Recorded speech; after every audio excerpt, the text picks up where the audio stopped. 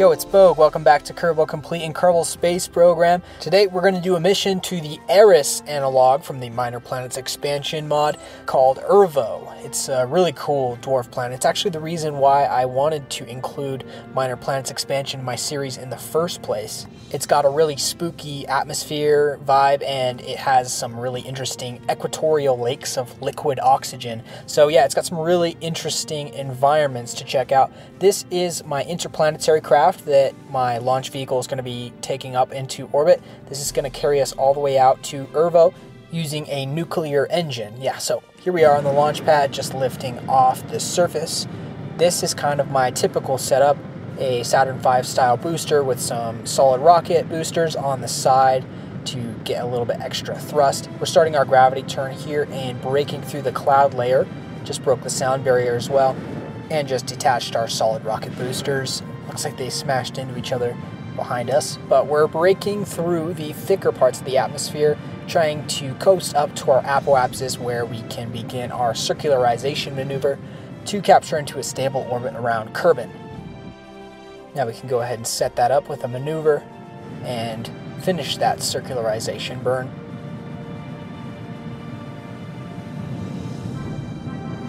Alright, we've circularized into a stable orbit. Now we're plotting a maneuver to escape the Kerbin system. This will put us on a roughly circular trajectory around the sun where we can more easily plan our transfer out to Ervo. But we just popped open that fairing and we can see our interplanetary vehicle now, and we inflated the centrifuge that I've included. It's that ring thing that when it spins it provides a sort of centrifugal force that kind of gives the crew a simulated feel of gravity. But now what I have to do is get my lander and reentry pod detached from the front of the ship and dock them to the sides of this four-point connector part right here.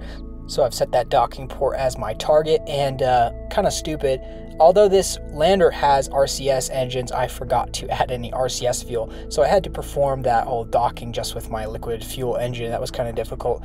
But here we are, just docking the reentry module, and that finishes up our setup of our interplanetary vehicle that we're taking all the way out to Ervo.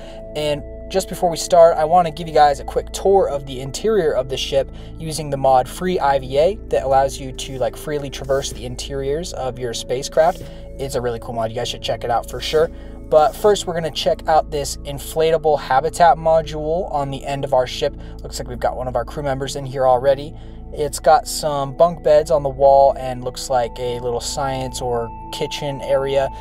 Not sure, but yeah, this is the first, I think this is the largest living space in the ship. And through this hatch is a tunnel that runs along the spine of the spacecraft through some of the tanks that are attached radially around it, the fuel tanks.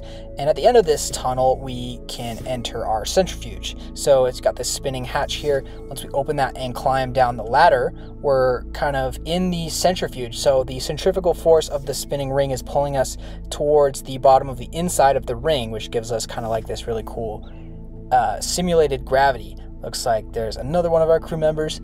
We've got some bunk bed areas, some science equipment, a little lab area. Looks like we got general relativity up on the board there.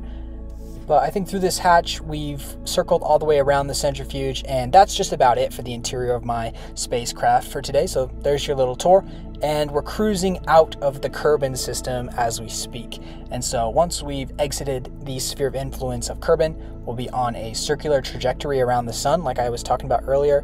I've just set Ervo as my target, and the first maneuver I need to do is to match inclinations with Ervo, so I've got that maneuver set up. But I should talk a little bit more about Ervo real quick. So Ervo is a dwarf planet out in the Kuiper Belt region of the Kerbal system, past Plock, the Pluto analog from the Outer Planets mod.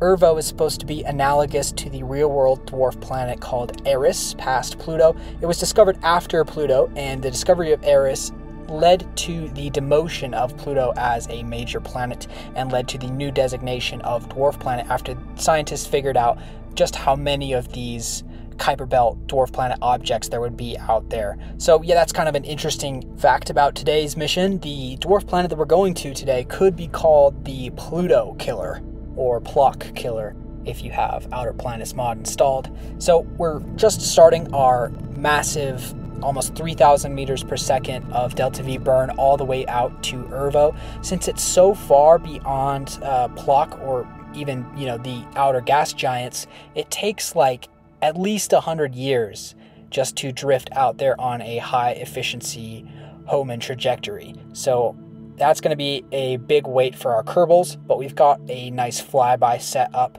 and we're going to be warping ahead to our mid-course correction burn, where we can make sure that we're going to be entering the system as we want. So I'm just executing that maneuver now, and then we'll be able to warp ahead till our entry into the Ervo system, hopefully in the next century. So we've got our flyby all set up, and we're warping ahead till we've entered the sphere of influence of Ervo. It looks like it's taking over 100 years just to fly out there, and it ended up being a 140-year transfer all the way out to Ervo, which is dead ahead with its small moon, and we can begin to get our first looks at the equatorial liquid oxygen lakes on its surface that we're going to be exploring today. Ervo, in my opinion, is the coolest planet in the Minor Planets expansion mod, and is the main reason why I wanted to include MPE in my Kerbol Komplete series. And we've just captured around Ervo. I'm excited to finally get to see what it's like on the surface after this whole series. But for the next few scenes, we're going to study Ervo from orbit. So I'll stop yapping, let you guys enjoy the view, and I'll get back to you guys in a second.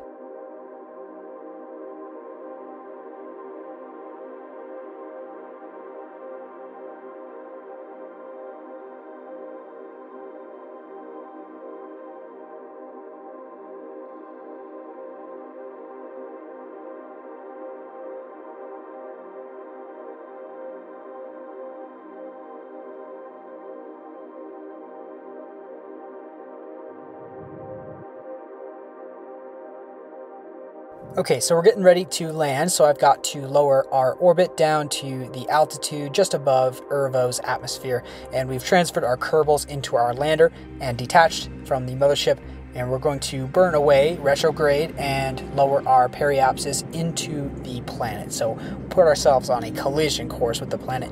We're going to be trying for a precision landing today. We're trying to land close to the shore on the edge of this liquid oxygen lake, so hopefully we can stay on target. My orbital speed currently is less than 400 meters per second, and I only need about 1,000 meters per second to have like a really safe buffer limit for the amount of fuel that I need for my return to rendezvous back with the mothership after our exploration is over. But it looks like we've got a nice trajectory here to land on the shore near some of these craters, and hopefully I can get a spot close to the shoreline. I think I'm going to touch and go real quick just so I can get a quick save down on the surface, but I found a really nice flat spot over by the shoreline that I'm going to hop on over real quick and try not to crash. There's a much flatter spot just on the edge of this hill that I'm aiming to land at. The surface scatter on Ervo is really cool. It's provided by Parallax Continued and a config that I'll include in the description. But just one quick final hop over, and then that will be our final landing spot for today. Alright, this is our final landing site for the mission, and now that I've touched down, we can get our Kerbals out from the lander and put boots on the ground for the first time on the surface of Ervo.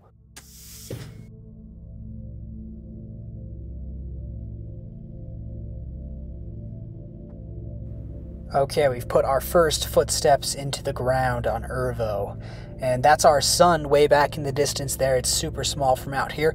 We got to plant a flag as per usual and begin our surface exploration of Ervo. So we can do some experiments. You guys can pause those if you want to read them. They're actually super interesting because the weather state of Ervo is really peculiar with its liquid oxygen lakes. It has to be really, really, really cold for oxygen to be in a liquid state.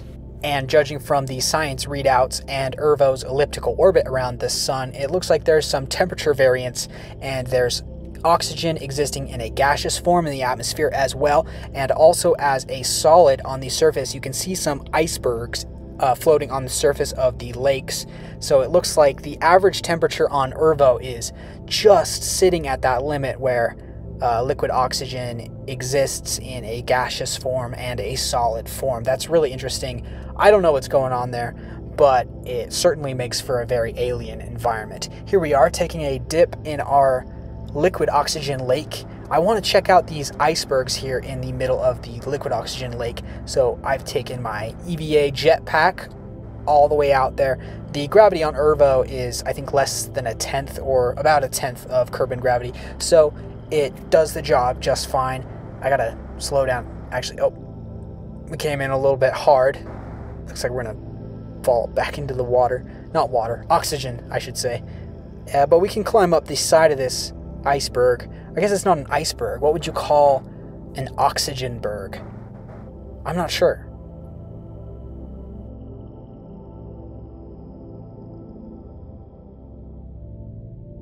The surface of the liquid has some really interesting reflections from the sun that I think is kind of cool. We're just checking out the view. Okay, let's get headed back to the lander and our other crewmates over on the shore here. I think we're coming in a little bit too fast once again. Oh. Another happy landing. Looks like you can kind of see almost a reflection of Ervo's moon there on the lower horizon. But after the sun sets is when things get really cool. Ervo's got this really moody feel, or kind of alien vibe after the sun sets, because the reflectivity of the liquid oxygen gets kind of otherworldly, and there's still some atmosphere haze, but it's still dark enough to see the galactic arms of the galaxy in the sky, which is really cool, and the stars as well. So we're still going to do some more exploring during Ervo's twilight. I want to check out the lake one more time now that it's dark, and there's Ervo's moon in the sky in the back there. I wish I had packed enough fuel to visit it this mission, but because it looks so cool, but I guess that'll have to be another time. I wonder what makes the color of the liquid change so much after dark. That I don't know if that's an intended feature or what. It kind of almost looks clear or like a very icy blue or white. Wonder if that's on purpose, but it has a really, really cool vibe. I really like it. You gotta stay on Ervo till after the sun goes down, for sure.